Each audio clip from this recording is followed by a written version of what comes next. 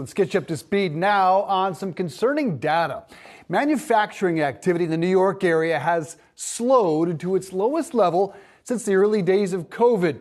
The New York Fed's Empire State Manufacturing Survey tumbled 22 points in 1 month to negative 32.9. Now, that's the lowest level since May of 2020 and lower than anything we've seen since pre-pandemic, with data going back to July 2001.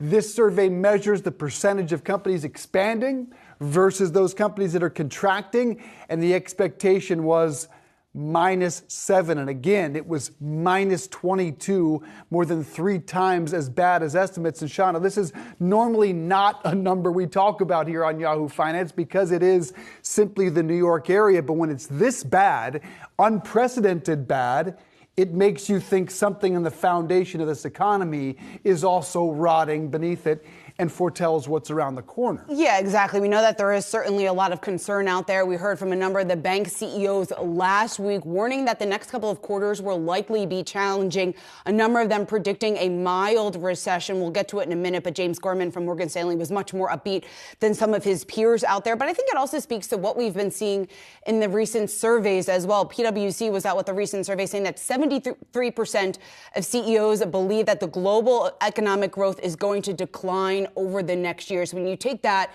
and add in what we've just seen from this index here, certainly I think the safest bet is to say it's going to remain challenging. Things are going to be choppy, and that looming recession is what most people, most investors are the most worried about right now. Gloomy outlook indeed.